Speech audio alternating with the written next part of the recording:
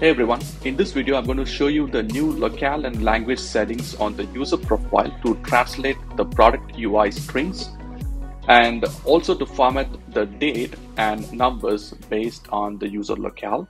Oracle Analytics Cloud uses the browser's default language and locale setting. In my case, the language is set to English and the locale is set to EN_US, which means that my product UI strings is using English as my language, and the date and the numeric data is using the US format to display the values in the workbook.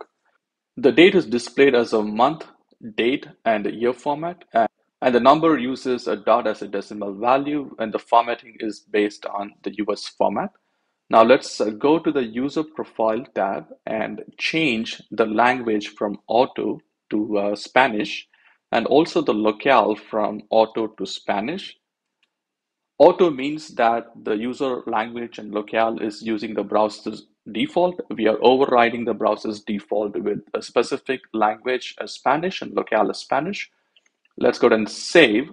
And the UI tells me to log out and log in for the changes to take place. So I'm going to close this dialog and log out of this session.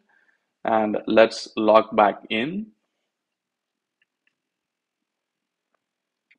Once I log back into the product, you can see that the product UI strings is now translated to Spanish based on the user's language settings. And let's open up the workbook that we just reviewed and navigate to the authoring mode.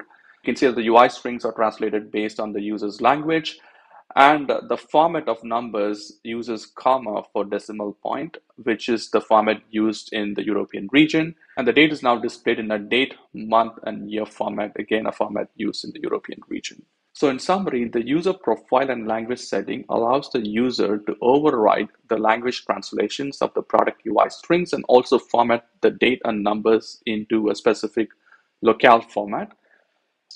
Thank you for watching this video.